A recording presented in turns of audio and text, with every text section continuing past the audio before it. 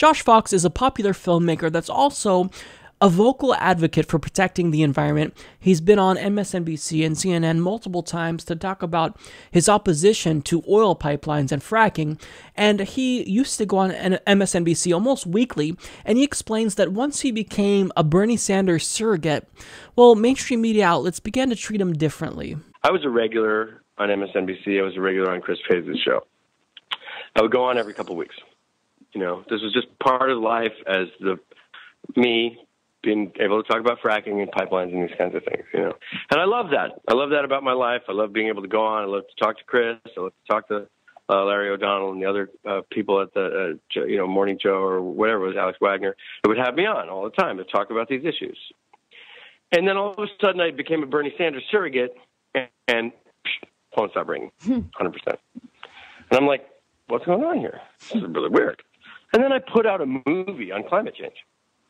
How to Let Go of the World and Love All the Things Climate Can't Change on HBO, touring the whole country, which I think is my best work. It was at Sundance Film Festival. And I'm not getting on MSNBC at all. Wow. And I call him up and I said, what's going on? And then I started snooping. And as it turns out, there was definitely a blacklist at MSNBC. There was a real emphasis on making sure that Hillary Clinton was in the spotlight, that Bernie was downplayed. MSNBC ran the story that the primaries were over the night before the last primary, if you recall. In California. That they said, Hillary Clinton has won the nomination. You know, this is like, what is this, El Salvador? You're going to call the election the night before the election? You know what I mean? Like, where are we? Are we in Buenos Aires in 1982? Like, what's going on here? So, like, that was MSNBC. MSNBC was doing that. And it was very clear. Like, and in fact, the ultimate irony of the whole fucking episode is that when I'm putting out my movie premieres on HBO on the same night as Climate Week starts on MSNBC. Wow. And I don't get asked to go on and talk about the movie. My publicist was tearing her hair out. She's like, I have no idea what's going on. I do not know what's going on. Meanwhile, we went to the internet. We went to Now This. We went to AJ Plus, and we got millions and tens of millions of views on short films about the film. And the film became one of the highest rated HBO premieres of the year. Mm-hmm. And we did it without television because we couldn't get on MSNBC. We couldn't get on, aside from Jake Tapper, CNN. So, in fact, when Susan wanted me to go on MSNBC, I had to call her and said, look, I don't think they like me. I think they're going to have me on. And she was like, really? And I was like, yeah, well, just see what you can do. Just try, So the day of, they're giving her all this stuff, hemming and hawing. No, we don't have enough time to have you and Josh on. We just want to have you on. And so Susan just did one of the most amazing and honorable and noble things that anyone's ever done for me, which is say no to them if they wouldn't put me on. She said, well, I'm not going on without Josh, then fine. And no one has done that. That's a lot, to turn down a TV appearance and stuff like, just because of a friend, That's cool. Because they're doing a friend sort of wrong. So I end up having a conversation with them and talk to Chris and look, come on, let's patch it up. Let's have lunch. Let's talk these things through and come on. So hopefully we're going to have a lunch. Yeah. Hopefully I'll have lunch with Chris and we'll start to see this. But the truth of the matter is MSNBC is culpable in the election of Donald Trump.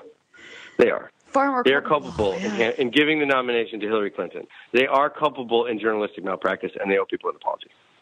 And they're losing viewers because of it. So this, to me, I think, is a bombshell.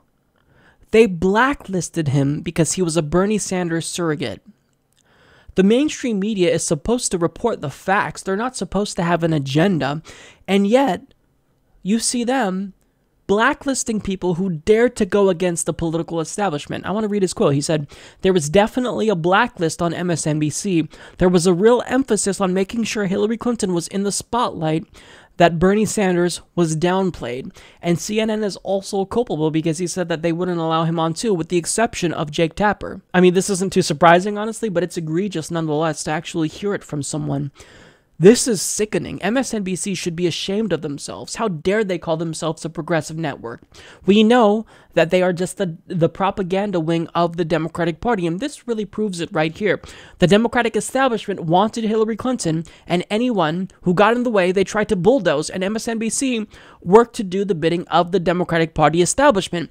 Well, then you're not a real media outlet. Media is supposed to be a check on government authority. That's why sometimes we refer to the media as the fourth branch of government, even though it's not technically an arm of government. It's supposed to be a check on government power. You weren't a check on government authority. You allowed this oligarch, Hillary Clinton, to be the center of attention because that's who the party establishment decided they would anoint as the Democratic Party nominee. It's ridiculous. And he said here, MSNBC is culpable in the election of Donald Trump. They are culpable in giving the nomination to Hillary Clinton. They are culpable in journalistic malpractice. And look, Bernie Sanders supporters, we were rightfully horrified at the fact that they were not covering Bernie Sanders nearly enough. I mean, this isn't just MSNBC, but CNN literally aired empty podiums of Donald Trump rather than covering actual rallies from Bernie Sanders. It was mind-blowing. They gave Donald Trump $2 billion in free media coverage, and they gave Bernie Sanders nothing. There was basically a blacklist, and now we're confirming that it wasn't just an effective blacklist, it was a literal blacklist of anyone who supported Bernie Sanders. And media has a lot of power in this country. They have agenda-setting power. They have the power to kill off a candidate by not covering him or her. So they don't even have to smear Bernie Sanders, even though they did do that whenever they infrequently covered him. But so long as they just ignore a candidate, that can kill off his or her campaign. And this isn't just my opinion. This is backed up by decades of political science research. So there's a study here that's widely cited by Dr. Chantal Iyengar and Donald Kinder, and they basically found out that the media has three primary powers. They can set the government's agenda by covering certain topics. They can influence the criteria with which people evaluate information. So if they talk about something enough, like Benghazi, they can prime you and get you to think that this is the more salient issue than the other political issues.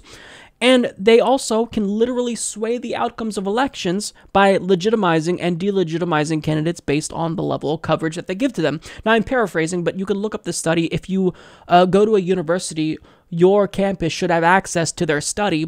That became a book later on. I'll link to the book in the description box. But this is why when Bernie Sanders supporters talk about Bernie Sanders getting coverage and we talk about there needing to be more debates, it's so that way the playing field was equal. And yet, Hillary Clinton supporters have the audacity to claim that we're crazy, that the primary wasn't rigged. Yeah, the primary was rigged, not only by the DNC, but the media, the corporate media establishment that was doing the bidding of their corporate donors who did not want Bernie Sanders to get in and rein them in. You know, when you consider that, Josh Fox is totally right. They are culpable in the election of Donald Trump. And I hope that every pundit that pushed for Hillary Clinton at the behest of the Democratic Party establishment and tried to vilify and demonize Bernie Sanders and his supporters, I hope you feel guilty. So when you talk about Donald Trump, when you put pressure on Donald Trump, know that you are responsible for Donald Trump. Support this podcast by joining the independent progressive media revolution today at humanistreport.com.